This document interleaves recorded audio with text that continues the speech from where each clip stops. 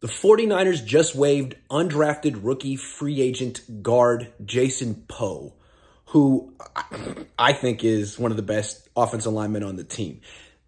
This doesn't mean the Niners don't like him. I think they like him very much. This merely means that they think no one else knows about him and that he'll clear waivers and end up on the 49ers practice squad. And he just may. And he freaking better, the way I look at it, because what a shame it would be if they lost this guy.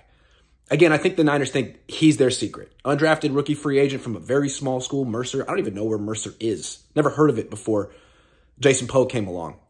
They're probably thinking, why would any team put him on their 53-man roster when no other team even wanted to draft him? That's sound logic, and it's probably correct.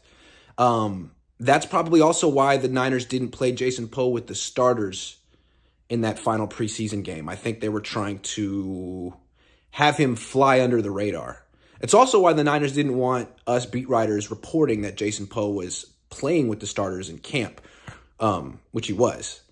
And it's why when KNBR's Jake Hutchinson asked Kyle Shanahan about Jason Poe getting reps with the starters in camp, Kyle Shanahan gave him the death stare and was like, I don't know about that. You know, players rotate all the time. So, yeah, Niners like Poe. Other teams out there, I don't do quality control for other teams, but if you're looking for a guard, you might want to take a look at Jason Poe. No, I'm not trying to have Poe get poached, but I'm really not married to the 49ers like that. This is a risky move.